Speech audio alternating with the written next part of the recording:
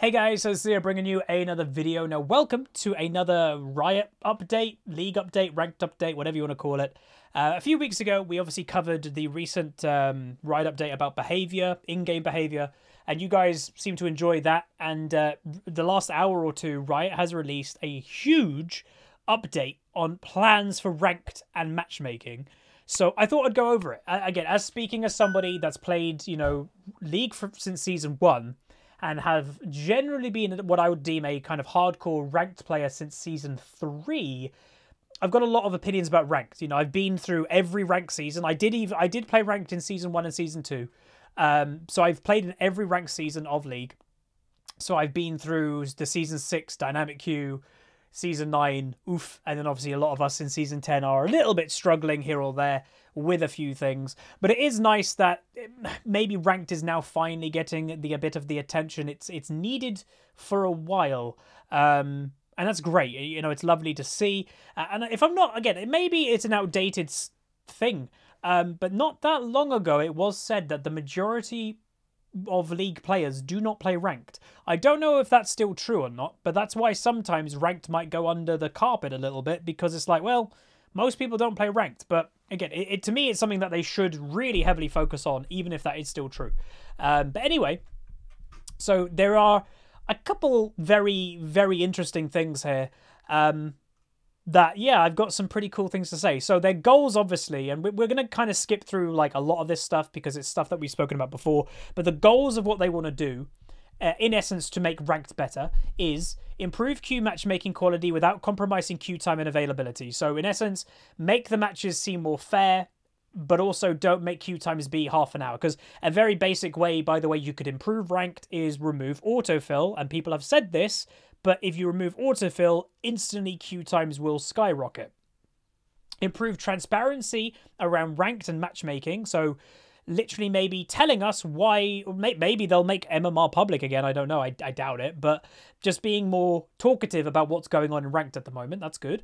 Improve progression, satisfaction, and skill expression in our system. So do you feel as a player you belong in your current division or not? And do you feel satisfied when you're actually climbing in ranked, which is awesome. Make ranked rewards more recognizable and relevant for time spent in League. So maybe this is something to do, obviously, when you're playing in ranked at the moment, you get the ranked armor for more you play. That's not a very good reward. Maybe actually giving proper rewards. And then players can play with, find, and, basically play with other people if they wanted to. So that's good. Last time, they briefly touched on gamer and behavior, but it didn't implicitly include it in our goals. So also they are, including in their goals, provide players who are subject to bad behaviors more visibility into actions taken. So being more public about punishments and trying to, stop that behavior instead of kind of just staying quiet about it. So that's good. Initial results, we're about a third of the way through the year. As crazy as that sounds. Wait, really? Maybe, I don't know. Kind of feels like we're like halfway through the year, but anyway. Our focus so far has been, the first goal is to improve the matchmaking quality for queues and everything without compromising queue time. And here's what they've basically found since February. Autofill parity and autofill swap. Pre-made parity, new matchmaking algorithm. So I will say, of my own experience, it does seem that autofill parity and duo queue parity are working. When one team has an autofill, it does seem very likely that the other team will have an autofill. But again, not necessarily in the same positions. I think the worst role that you could have an autofilled player in is jungle by far. If one team has got an autofilled jungler and one team's got an autofilled support, that's not very balanced. But anyway, so they shipped it in 10.6. Since then, autofill imbalance has gone from 11.4% of... Wow, that's a lot, man. In all ranked games to less than 5%. So that's good with almost no impact to queue times. Again, I've said for literally the last couple of years, I do not mind longer queue times for getting better quality games, Sometimes you feel, you get into the game, you look at, Porofess or whatever, you're like, oh, well, this game's over, and you just wasted 20 minutes. It's better to wait 5 more minutes than waste 20 minutes, I believe. So that's good. But 11.4% of games before this change had one team with an autofill, one team without. That is quite a lot, over 10% of games. Autofill swap players helped us find a gap where autofill wasn't accurately counting for teammate role preferences. So they fixed that as well. It was basically a bug, apparently. Here as well. Whoa, that's huge. Oh my god. Okay. Sorry, I just saw that stat myself without reading it. So pre-made parity, so when one team has got a duo queue or whatever, the other team should have a duo queue, or if there's no duo queues, both teams should have no duo queues. It used to be 54% of pre-made matches used to be imbalanced. What? And it's gone down to 6. So again, just to put that, if I've got that correct, before they did this change, 54% of games in solo queue, one team had a duo, one team didn't. Or one team had 2 duo queues, one team may have 1 duo queue. Or one team has got two duo queues, one team has got 0 duo queues. It's gone from 54% of that being a thing, being there's some form of imbalance when it comes to pre-made versus not, to 6. That is massive. And I'd say congrats to Riot for doing that. And I will say, obviously, I've been duoing with Vixie. We're on a small break at the moment because of her wrist. It'll be back pretty soon. She is recovering quite fast. But I'll say I've enjoyed duo queue. I'm a lot less harsh to it than I've ever been. But I will 100% say, and I will hold my guns here, it is easier to climb in duo queue by far. You know, for a few reasons. One, you have one person that you trust that isn't going to troll or int on your team. That's also, like, always a good thing. Secondly, you have someone that you probably synergize better with than other people in solo queue. You could have 2 champions that you're picking together that synergize well together. Like, there's so many reasons that duo queuing is a little bit easier. Let's just say a little bit. It's probably a lot easier. But this is great for, from being so imbalanced to now much, it's a lot closer when one team has got a duo, the other team does. That's a lot better. And worth noting, in the duo queue series, we started the duo queue series, I believe in 10.7, when duo queue parity was a thing. It has been pretty accurate. You'll notice when me and Vixie are duoing, you'll look on Professor and you'll always basically see another duo on the enemy team. So I think that's really good. And that itself is honestly a really big change for solo queue. And that's really good. Next up, so yeah, that's good. A new matchmaking algorithm. Over the last few months, we've been simulating and testing a new matchmaking algorithm to more accurately and quickly identify new and veteran player skills. We're happy to say that we've finally made the right changes to outperform our old system and made a full upgrade to queues in 10.10. So the system is now showing improvement in most regions, blah, blah. So what does that mean? That's a Smurf detection thing. So recently in the community, there has been a massive conversation about Smurfs. I'm going to be honest, and maybe I'm a bit defensive because obviously I've done Smurf series for years. It's completely blown out of proportion how much that affects the ladder. Again, basic math will tell you that. If you look at, let's say, where would people say problematic Smurfs are? Diamond plus, like again, I'd probably say Diamond plus players account for 1% of the community. Most Diamond players are not actively playing on a Smurf. So let's say 0.5% of the community are actively playing on a Smurf at any given time for Diamond Plus level players. Also, their Smurfs are going to be spread throughout the ranked, ladder. I'd actually estimate most Smurfs are probably already in higher ranks than lower ranks. It's very much blown out of proportion how much it's affecting the ladder, put it this way. So many people will complain about when a Smurf makes them lose a game, but they will never mention when a Smurf carried them and made them win a game. But that's without saying they're doing a change here that basically will... Well, you can see here, the new matchmaking algorithm will find its way to rank queues in early preseason. They're not implementing yet. They're probably gonna let it continue learning. But in essence, the idea of this will most likely be Smurfs will not be in normal games with the average rank player anymore, or at least it will be a lot quicker to detect them, and their MMR will shoot up a lot quicker. Again, worth noting, it's harder right now to get a Smurf to higher rating because of the change that they did to MMR. You start lower rated now, which means a Smurf that used to start gold now starts iron. So a Smurf is actually taking longer to get through all the ranks than it ever did before. So I don't know. Again, that to me was the opposite on what to do to fix Smurfing. This seems the way to do it is you detect a Smurf and you make them go higher rated quicker rather than delay them, because delaying them just means you're playing with lower rated people for longer. Do the opposite, and then the Smurf's not a problem, right? All right, so ranked account seeding, formerly known as new account seeding. Ranked account seeding is built to more accurately place you in your first ranked games. In the past, we're using a fixed placement where, you know, you start the... This is what I was talking about. A new account right now starts in Iron, a brand new ranked account. It has average MMR, so it'll have Silver 2 MMR, but it will start in Iron. So here, they might be actually reverting that change to let the Smurfs start higher up quicker. That to me makes sense, because again, if the complaints of the community, which again, you're never going to stop smurfing in general, not just for content creators, high rating players want Smurfs because queue times get insanely long in challenge or whatever. Smurfs are always going to be a thing, but if you get Smurfs to, let's say, instead of starting in the average ranks of Iron to Gold, oh, you're a Smurf that's starting in Platinum. Well, then a lot of the problems of the average community, that are the average, like, let's say the Reddit posts that are happening, whatever, that the average of those players are all going to be from Iron to Gold. Trust me. And then that is suddenly going to go away. The community will no longer, or can no longer, complain about Smurfs. So that makes sense. Next, matchmaking. We made a lot of improvements to matchmaking over the first third of the year, and the team, rolling on to the next goals, will be monitoring matchmaking and will make tweaks, etc., but investigate topics like autofill, position parity.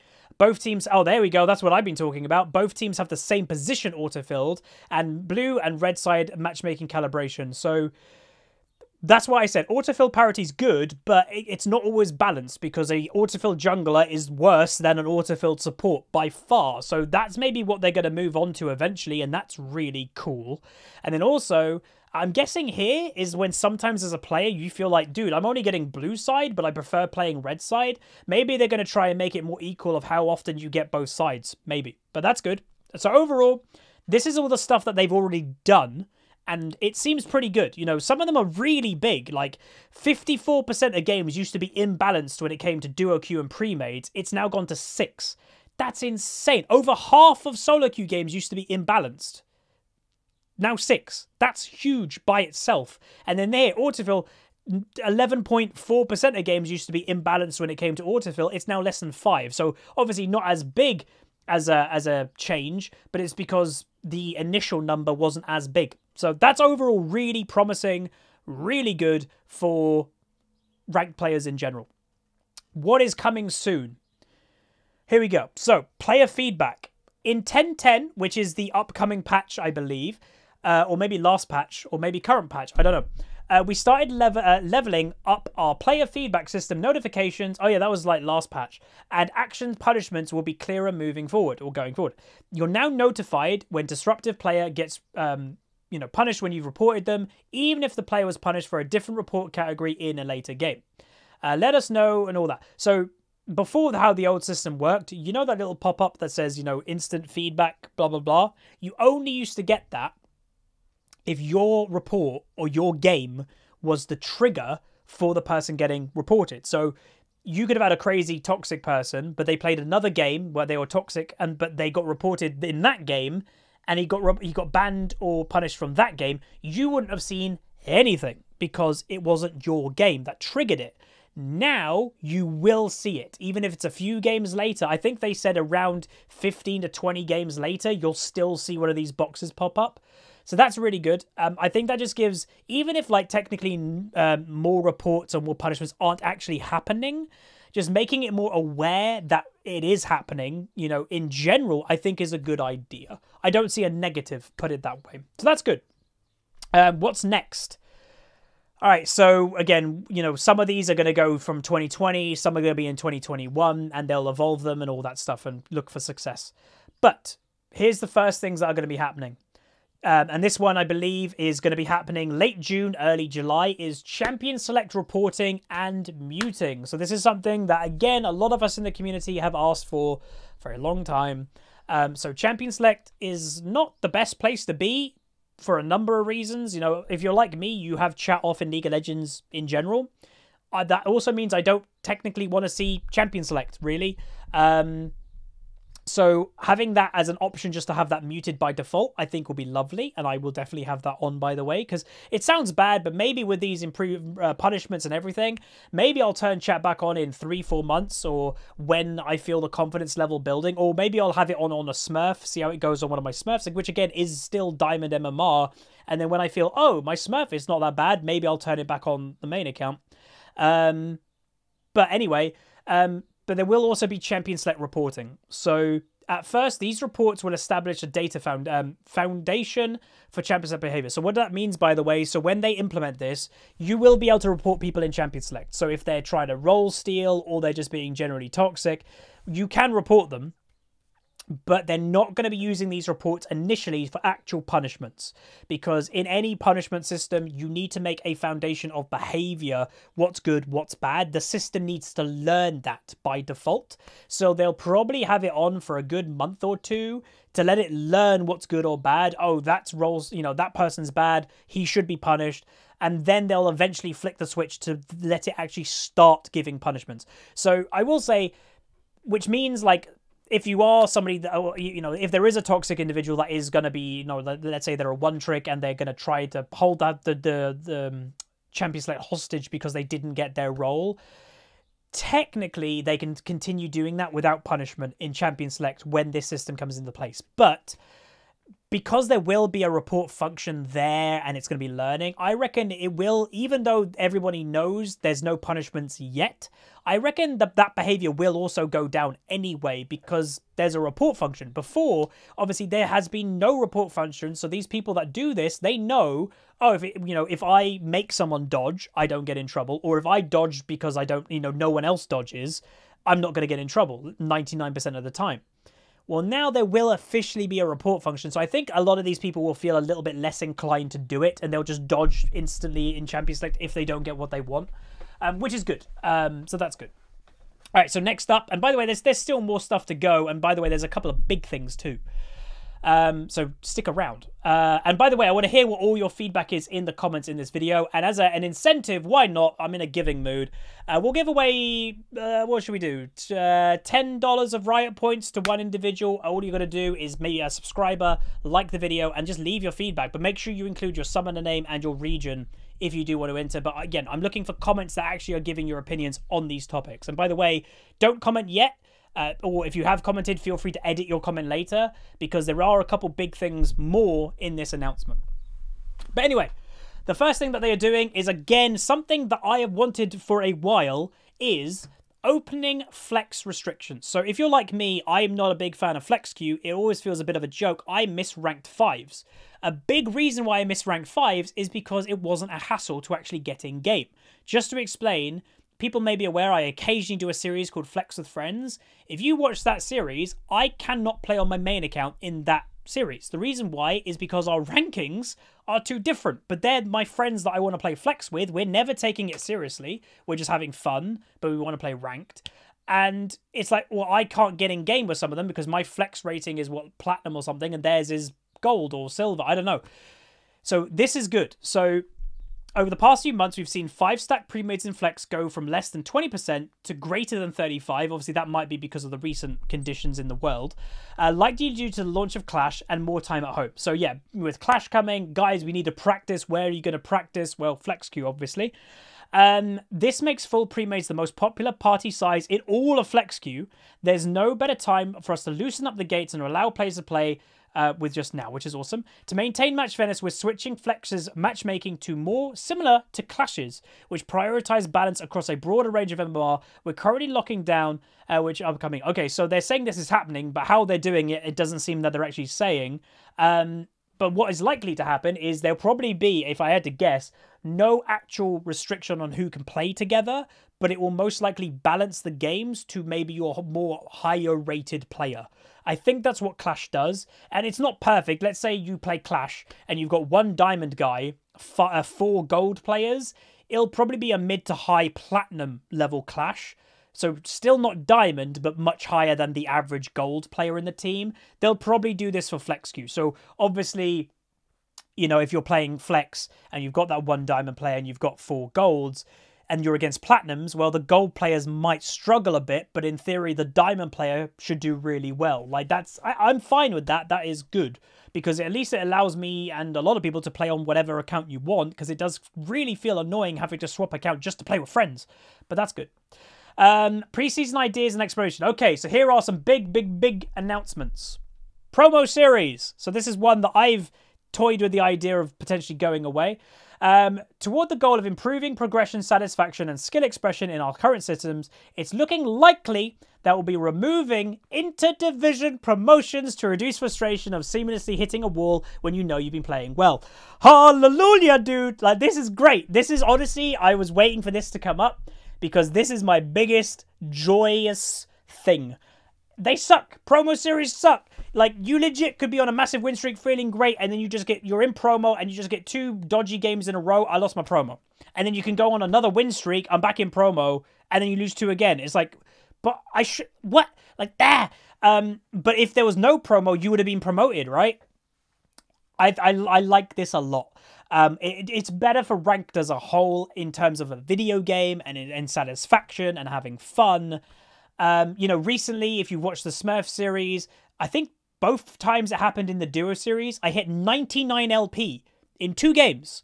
2 separate occasions hit 99 LP, which meant my next win was for technically, and again, Riot will always say, oh, but in the background, it's helping your MMR. Again, when you don't show us the MMR, that doesn't matter. When it comes to satisfaction, it's about your LP and getting promoted. So being on 99 LP and your next game is for 1 LP is the most tilting thing in the world, because you're like, well, this sucks. Where in this system, oh, I'm on 99 LP. Well, it doesn't matter. If I win the next one, I'll be promoted instantly, and I'll probably be on 17 LP in the next division. So much healthier for the average player. And what I like is they are apparently, and what looks to be here, it's interdivisional. So what that means is if you're gold, if you are gold 4, to go to gold 3, there'll be no promotion series. Gold 2 to gold 1, no promotion series. Gold 1 to platinum 4, there will be a promotion series. And by the way, I am fine with that, because obviously they are much less common, and they are a bit more, there's a bit more gravity to that, isn't there? Like, oh, a brand new rank name, not gold. Like, I'm not gold 3 to gold 2. No, I'm going to platinum, or I'm a diamond player and I'm getting master. It's a different name for a rank. I'm fine with that. Like, genuinely, that is a-okay with me.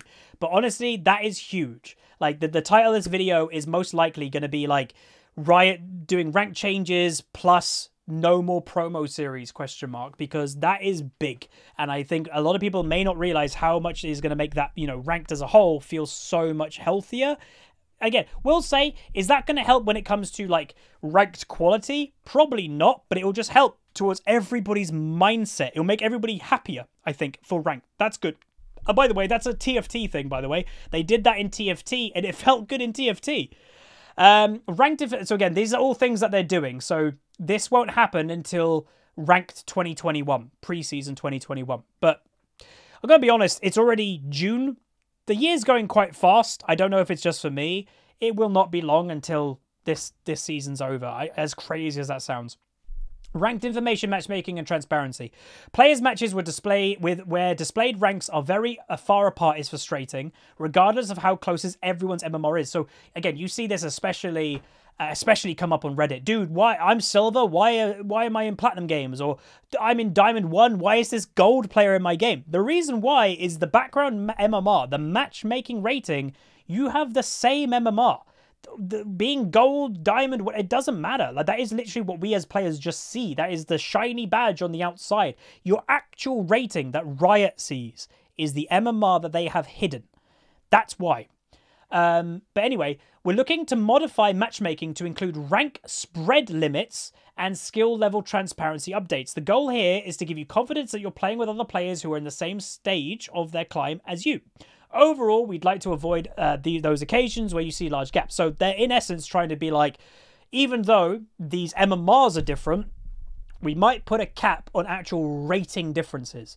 Which you could get a little bit of unbalanced skill then when it comes to climbs. Because if MMR is what Riot judge off how good someone is technically in the background, but they're going to put a cap to like, oh, if you're in Platinum, you cannot have a silver player in your game, even though if their MMR is the same, you cannot have a silver player in your game. Well, then that silver player will be playing in much easier games, right? Like, maybe it's a Smurf, but still, like, I think they'd have to be careful with that, because if you truly understand the MMR system, this stuff doesn't actually matter. But to the average player, I guess it does. Rewards and legacy recognition. We'll be making thematic changes to the victorious line and highlighting your current and past rank accomplishments, so that, you know, it's to show off a bit more, which is fine. You know, with the recent changes, I remember having a meeting with Sat Magic Ed, who at the time was the head of ranked, and he was talking about like, oh, we want to try and give recognition. I don't think enough was given. Like, all there is nowadays is the banner. So the banner obviously used to be this really big thing in in the loading screen. Your banner used to show what your previous season's rank was. Obviously nowadays it's your current rank. But then at the bottom of your profile, if you go on your profile on the client, and I think in maybe the loading screen, the bottom part of it is your past season rank. But I think a lot of people don't even know that. And obviously a lot of people are the same rank as what they were last season. For example, my account has the diamond top bit and the diamond bot bit. So it just looks diamond. I think maybe they could like do something. Like, I don't know, maybe agree, disagree, let me know in the comments. It'd be kind of cool that you could show not just your past finishing rank in a season. Like, obviously it's important to see where you finish. Like, for example, last season, I finished season 9 in Diamond 2. But I think it'll be also cool because, again, if you're just like, if you want to just give recognition to a climb for the previous seasons, why don't you show or allow players to be like, hey, dude, like, oh, he peaked Master last season, or he peaked Diamond 1, or he peaked Challenger last season. Just getting to that rank once is a cool achievement, and maybe having something on your profile or something just to show, hey, I've been Master once, or like, I've peaked at that rating. I think that would be cool. That would add, you know, literally what they're saying here is rewards and legacy recognition. That would help. I like, a lot of us have probably peaked at ratings that we haven't just quite achieved again, but we did it. You know, we got there. So maybe give recognition to that. I think that would be pretty cool. So we've already spoken about this. So organized group play. So they're going to be doing more with Clash. They'll be doing more with Flex and all that. That's fine. And that is it. So overall, a really big ranked update. It's nice to have this because I don't know if I'm the only one. It really felt for a couple years there that, you know, it kind of got a bit quiet. You know, at the beginning of Season 9, they were quite vocal, especially in pre-season. And then they kind of got pretty quiet for the rest of Season 9 when it didn't go very well. And then basically nothing happened in Season 10 either. Like, nothing much was addressed. But finally, they are seeming to address all of this stuff. And it does seem to be unanimously positive in my book. Promos in you know, between divisions, I think that is good to go away. That will increase healthy attitudes, champion set reporting and stuff, behavior stuff, the duo queue parity, autofill parity. All of this stuff is going to help ranked a lot in the long run. And I will say, Season 10 has still been a pretty bad season, I think, for a lot of ranked players. But this does, and I will say, and maybe this will give some people like, oh, okay, that's good. This makes me excited for Season 11. It truly does. If they're going to be implementing these actual changes that we've needed for years, that is coming in Season 11, again, I don't know if they're going to be calling it Season 11 because they're not calling this season Season 10, by the way, by the looks of it. They're calling it Season 2020. So maybe Season 2021, when these changes come in, I think it's going to be good. So finally, ranked is being worked on in what I felt like it's needed for a while. Let me know, though, what you guys think down below. Go crazy. Again, we're doing the Right Point giveaway. Be a subscriber, like the video, and give your comments about all this stuff. Feel free to talk about all of it. Feel free to just talk about one thing. Give your opinion on it. I'd be love to. If you're not a ranked player, by the way, does this give you the confidence to enter ranked? You know, because I know I've had people on stream say, oh, I don't play ranked, and I don't think I want to because all the content creators I watch, all they do is complain about ranked. Does this give you that confidence maybe next season to get involved? Let me know. But everybody, thank you so much for watching. Hopefully you enjoyed this update. Again, I like doing them because they're an interesting topic. But I'll see you guys next time. Like, comment, subscribe, all that stuff. Adios, amigos.